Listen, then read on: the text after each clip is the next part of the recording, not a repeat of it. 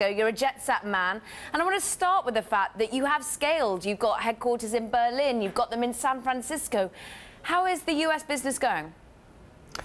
So it's going really well. So if you look at our business, we started in the UK in 2010 and we launched in the US in 2013.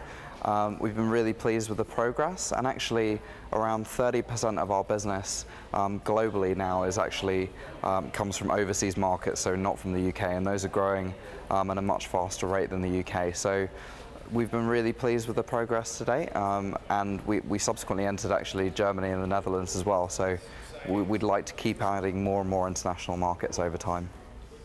So that's Europe done. You got US on the agenda. What about Asia? Would you look to move further abroad, because the Revolut's eyeing up Asia? Well, I mean, I think we're not quite done with Europe yet. You know, I think we're in 3 markets. You know, as you know, there are many more that we'd like to go to.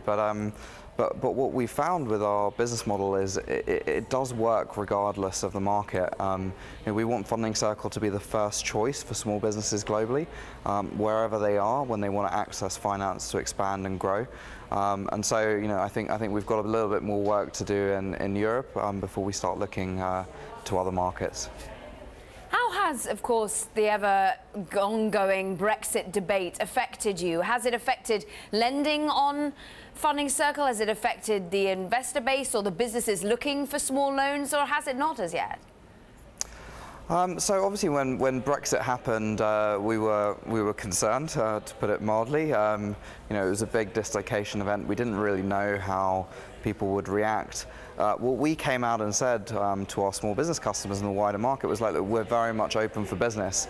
You know, we started Funding Circle at just after one of the biggest financial crises there were, because we felt there needed to be an alternative way of getting money to small businesses.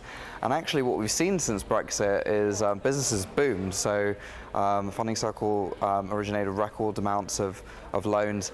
Actually, in the first 6 months of the year, Funding Circle did nearly as much net new lending in the UK as the entire banking system combined. So what you're starting to see, I think, is even in times of stress, actually this model can really provide a viable alternative. So far from being the kind of event that we were worried about, it actually provided a great opportunity for the business.